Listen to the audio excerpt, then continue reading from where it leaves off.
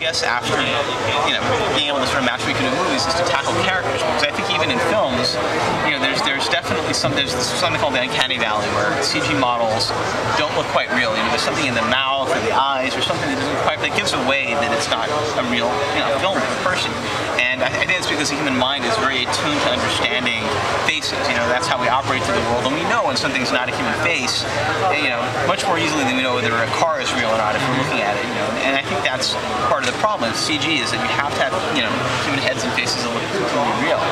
So the solution in our minds has been to really capture people and to use that as a basis for rendering. So rather than putting and they do that to some degree in things like Beowulf. They put a bunch of points on people's faces, and you're essentially with motion capture you're driving a body or a face.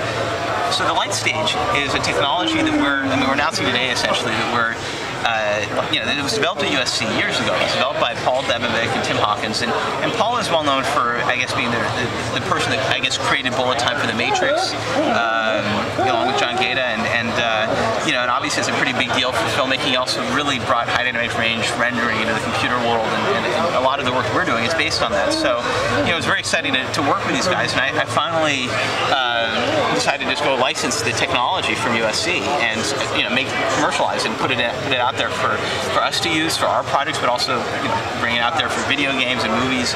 And so here you're seeing what an artist has created essentially for me, where we have a 3D model of the head, and this is what the normals. The rainbow colors represent the surface details. What the LightStage does is, instead of having an artist build that head, you just put somebody in essentially a holodeck, right? Or the reverse of a holodeck is a holodeck recorder, right? So if you wanted to make content for the holodeck, this is what you would use. You essentially have a person sitting inside of a sphere or a dome, and they just do whatever they do, and it records it from every angle with perfect precision, and it's all optical. They don't have to put any dots on their faces. They just, or makeup or anything. They just essentially sit down or walk around and do their thing. And this is showing the equivalent of what I showed you before. This is the directional vectors on the skin. And the interesting thing is that it can be done as a person's doing their moves. So you essentially get a CG model like this that's fully and perfectly matching what the real person's doing. And instead of capturing 100 dots, you're capturing, essentially what, 16 million points or whatever with a 4K by 4K camera. So that's working because the light sources are fixed points that you know. Is that right? Oh no, it's interesting. It can do any light source. It's as I said, the reason why I sort of refer to the holodeck.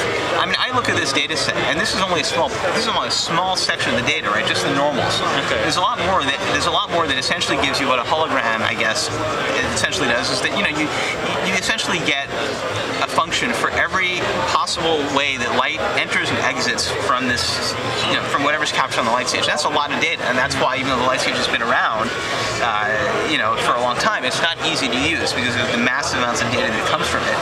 And and the more detailed you get, I mean, the bigger that data gets. It's exponential. So the results of that are really, really, really interesting. If you get the data and you can find a way to compress it and render it, what you get is something that looks absolutely real. And this Quadratus is not a photo.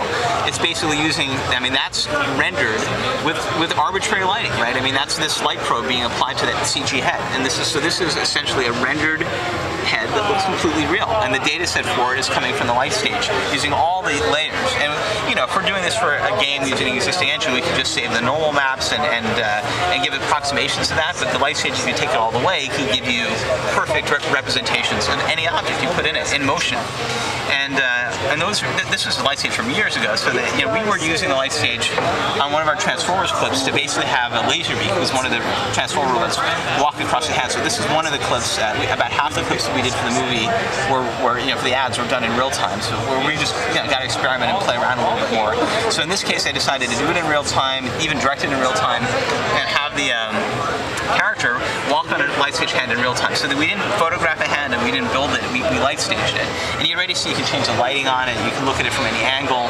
And unlike the human head I showed you earlier, the lights now and the shadows can be local. So, essentially you can put a spotlight up somebody's nose, or a laser beam can be, you can have a pen light on him and he can cast a shadow on the hand and you get the full relighting. And that's really cool. I mean, that essentially makes the LightStage data no different than any 3D model you can put in there. So it has all the flexibility of a 3D model, but it's real. It looks real, and it can be relit, and it can be deformed as well. I mean, that's the next stage we're working on, is being able to capture, LightStage models and then apply other people's motions or faces to them. And I think that, so this is a SIGGRAPH video from 2006 showing, a LightStage that was essentially built to experiment with much bigger data sets. So this is this is a human in the LightStage, and this is the CG version of that same person. And you see the CG person looks really good. I mean, it looks the same as the video of the guy in the LightStage. And this is the actual LightStage 6 in Rated Array. And all these LED lights around it are actually not all on at the same time. But what's happening is that there's high-speed cameras that are capturing this, this character on the LightStage, and those lights are flashing on and off so quickly that they all look like they're on at the same time. But if you can slow down the high-speed cameras, you'll see that you're actually just getting, one pattern of lights, thousands of times a second. And from that, we're able to recreate a full 3D, version and reliable model from that. And that's essentially where the LightStage takes us.